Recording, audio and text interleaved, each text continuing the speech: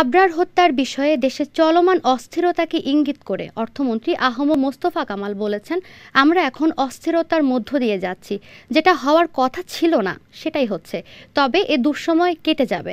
গতকাল আওয়ামী লীগের সাবেক প্রেসিডিয়াম সদস্য আতাউর রহমান খান কায়সারের নবম মৃত্যুবার্ষিকীর সভায় তিনি এসব কথা বলেন। অর্থমন্ত্রী বলেন, বঙ্গবন্ধুর আদর্শের রাজনীতি থেকে আওয়ামী লীগ কখনো বিচ্ছিন্ন হয়নি। জাতির পিতার স্বপ্ন বিনির্মাণের লক্ষ্যেই সরকার কাজ করে যাচ্ছে। নগর আওয়ামী লীগের ভারপ্রাপ্ত সভাপতি মাহতাব উদ্দিন চৌধুরীর সভাপতিত্বে এবং দক্ষিণ জেলা আওয়ামী লীগের সাধারণ সম্পাদক মফিজুর রহমানের সঞ্চালনায় সভায় উপস্থিত ছিলেন আওয়ামী লীগের কেন্দ্রীয় উপপ্রচার সম্পাদক আমিনুল ইসলাম সহ অন্যরা।